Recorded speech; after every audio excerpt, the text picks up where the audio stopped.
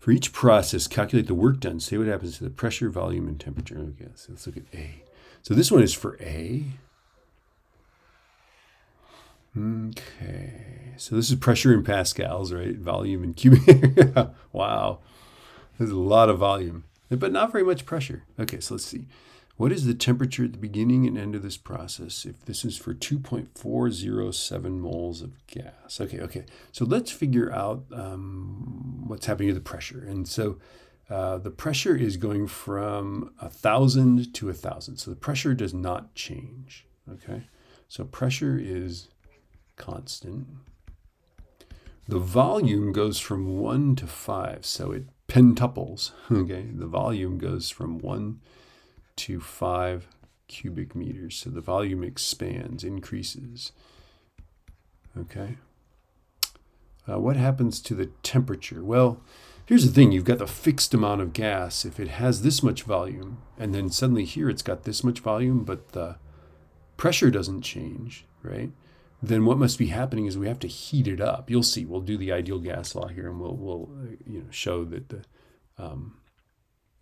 temperature has to increase. Okay. So it says also, what is the temperature at the beginning and end of this process if it's 2.407 moles, right? So PV equals nRT. So therefore, T is going to be what? PV over nR.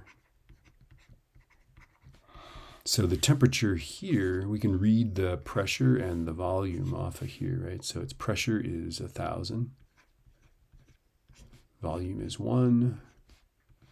N is 2.407, a strangely specific number. And R is 8.31, right? Okay. So let's go 1,000. Don't forget to multiply by 1, and then divide by 2.407, divide by 8.31. And we get 49.99. So the number we're supposed to get is 50 kelvins, right? It's awfully cold. This is a very chilly heat pump or heat engine, right? Or whatever it is, right?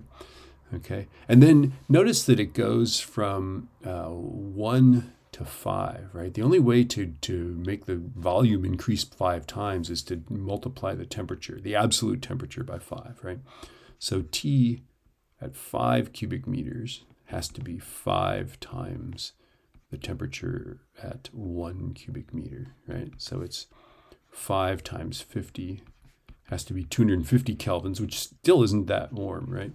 Okay. Now, let's imagine that you just don't want to do that. You're like, I will not use the combined gas law to do this, right? We could still use the ideal gas law. So here, at that point, it's 5 cubic meters. So it's going to be 1,000 times 5 divided by the moles, which is 2.407, and then divided by 8.31. And if I do that, hold on here. I get 249.97, so 250. Okay. But please feel free to, when you see even multiples of volume change or pressure change, to do the same thing to the temperature. But of course, it has to be the absolute temperature. It can't be the Celsius, right? Because that would be ridiculous. Oh, and then we never figured out the work done. Let's figure out the work done. Let's see. Work is pressure, change in volume. So it's 1,000.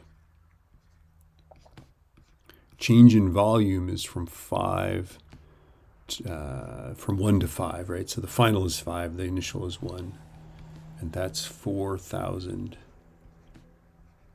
joules. 4,000 joules of work. Wow. All right.